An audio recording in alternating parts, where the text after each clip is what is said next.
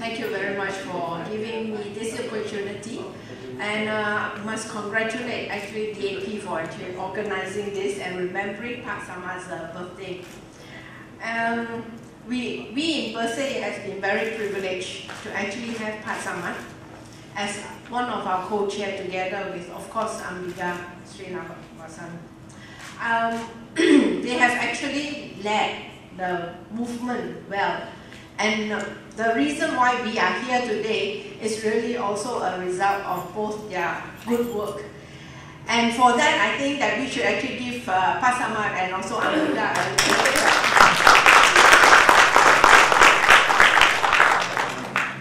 I think that what is important is that when we talk about Negarawan and national unity, moderation, we really need to combine and understand that national unity cannot stand alone without democracy in this country.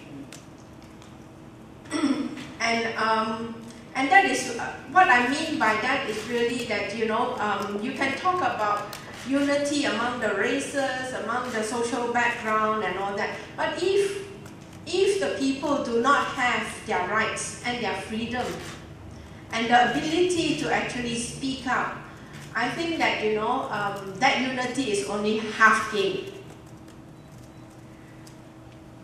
And the other thing is that I really feel that, you know, Pak Sama is an inspiration to all Malaysians, because he in his work, you can read and you can also see the work that he has done.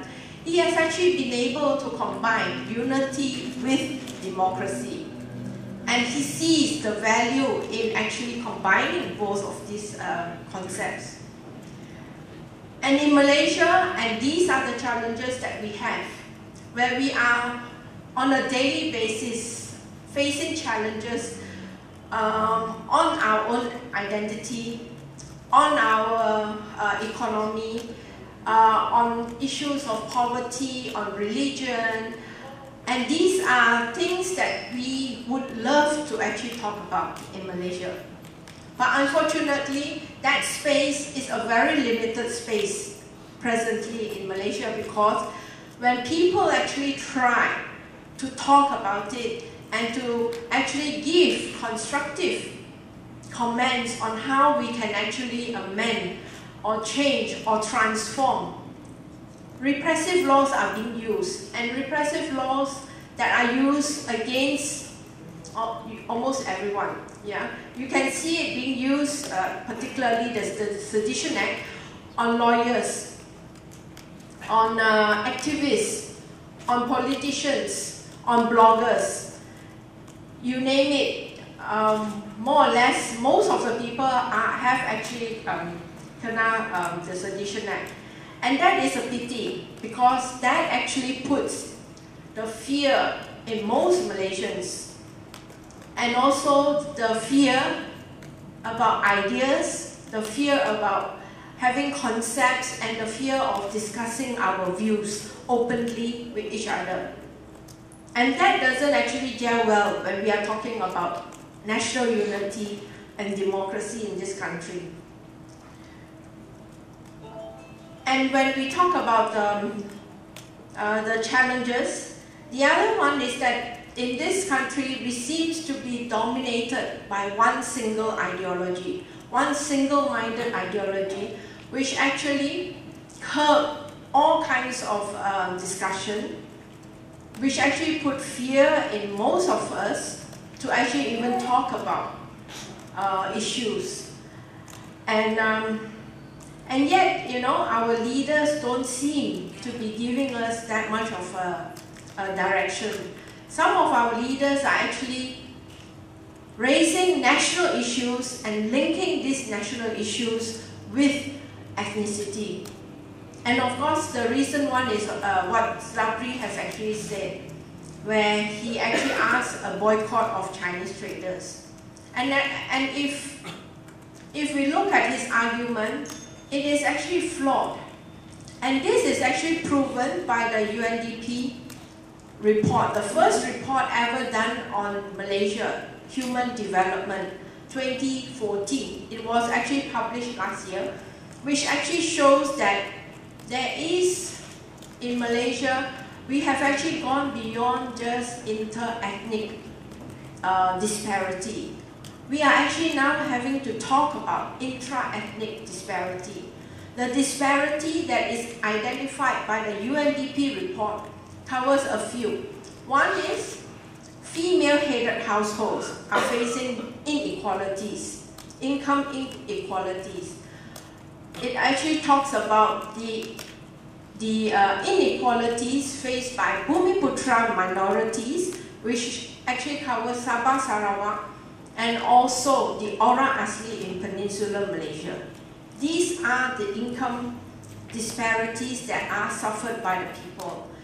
It also tackles the fact that these people do not have access to quality education, has actually impaired in their ability to also reap the gains from our growth and our development in this country.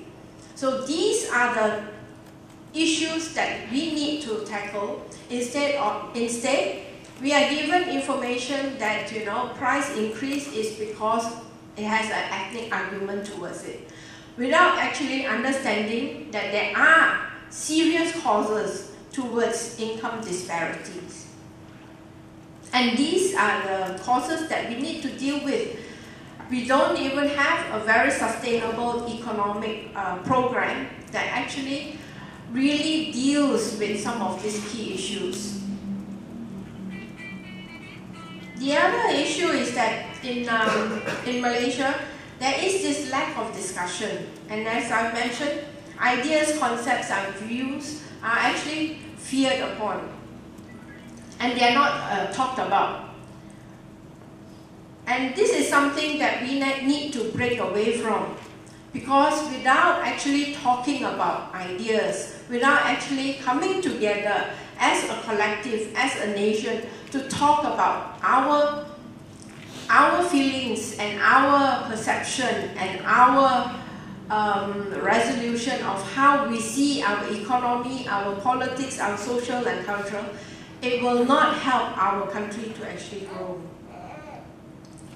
And I think that, there are a few key things that we need to really take into consideration.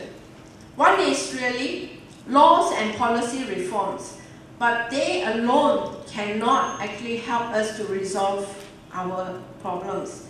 It has to be complemented with a full commitment to its implementation. And this is one of the greatest failures in Malaysia. Laws and policies, no matter how good they are being made, but yet the implementation has not been carried out in its entirety. And it has actually, and therefore we need to push for the implementation. And we also need to push for the implementation of these laws and policies according to our federal constitution and according to international human rights mechanism, which actually will bring up rights and freedom of the people in this country. Secondly is that we need to get rid of repressive laws in this country, which actually curbs our ability to actually talk and also our freedom of expression. The other thing is that we also need to reform our institution and to allow this institution to be fair, to be just, and also to be independent. Particularly, we are talking about the MACC, the Election Commission, the police.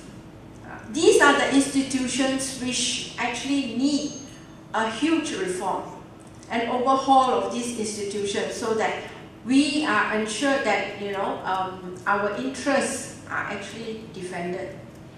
The other issue is really about corruption. That has to be dealt with in this, when we actually even talk about national unity and democracy. And corruption in this country, while we have the MACC, But we know that the MACC has limited powers and is not as effective as we want it to be. And that is the key institution that really needs a full reform. Otherwise, when we talk about growth and development in this country, it will not actually meet the standard that we Malaysians expect. The last thing that I really would want to see happening in Malaysia is really to actually have more discussion, to promote more dialogue and more interaction and consultation amongst not just Malaysian people, but between Malaysians and the government who are actually running this country, for them to actually listen to what the people want and the interests of our people. Particularly in relation to, presently we are actually having a delineation exercise that actually has to be reflective of the interests of the people. But what we are getting is that when you actually try to object towards the delineation, we only have half-baked maps being displayed. And in Sarawak, when they actually say that they have 82 new seats, state seats, there are only 51 displays that are being shown. And on those 51 displays, you are supposed to make your objections. And I think that, you know, these kind of unscrupulous and not honest actions have to be stopped. And we have to actually, as people in Malaysia, we really have to say that, you know, we have enough and that we want a change.